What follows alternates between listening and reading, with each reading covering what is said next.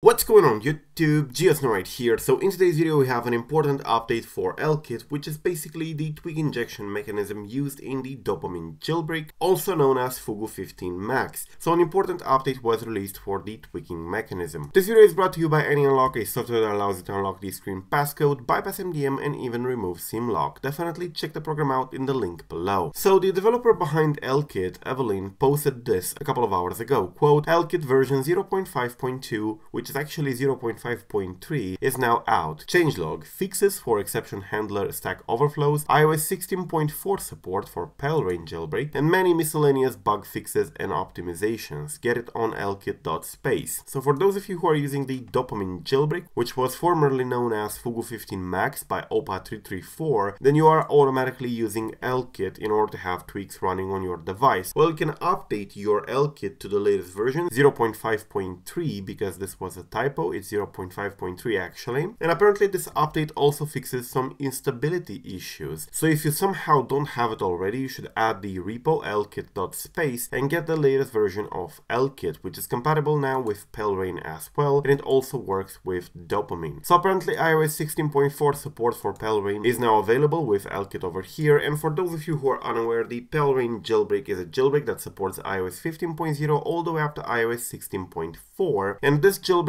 actually has tweaks. All tweaks work and it's actually pretty nice, but it works on the older devices like iPhone 10 and older. Dopamine Jailbreak works on the newer devices like iPhone 10s, 10s Max, 10R, 11, 12, 13 and stuff like that, but only on iOS 15.0 up to 15.4.1. So if you're running iOS 15.4.1 or lower on any newer device like iPhone 13, 12, 11, stuff like that, you can use the Dopamine Jailbreak in combination with ElleKit in order to have tweaks on your device. Speaking of tweaks, OPA334 updated their tweaks to support the rootless format. They announced here, quote, rootless builds of whitepoint module and not recording are now on my repo, opa334.github.io. This about concludes rootless related work. All my tweaks, except for Crane, ATA soon on that support iOS 15 Plus, now also support rootless. So for those of you who want to use any of OPA's tweaks, they should now support rootless as long as they support iOS 15 to begin with or iOS 16. For those of you who are unaware of Dopamine Jailbreak, formerly known as Fugu15 Max, is basically Fugu15 released by Linus Henze and updated by OPA334 and Evelyn to support tweaks and of course to fix many issues with the original Fugu15 project. You can read more about this jailbreak in this article on our website idevicecentral.com, and you can find it down below in the description. But it's a pretty stable jailbreak at this point, even though it's still in development, and it does support tweaks. That's important and that's what you should know. So if you're running the Dopamine Jailbreak or any of the supported jailbreaks, you should definitely update your ElleKit to version 0.5.3 right now. It does fix a lot of things and it does include some optimizations and stability fixes as well. Thank you for watching. I am GeoSnow.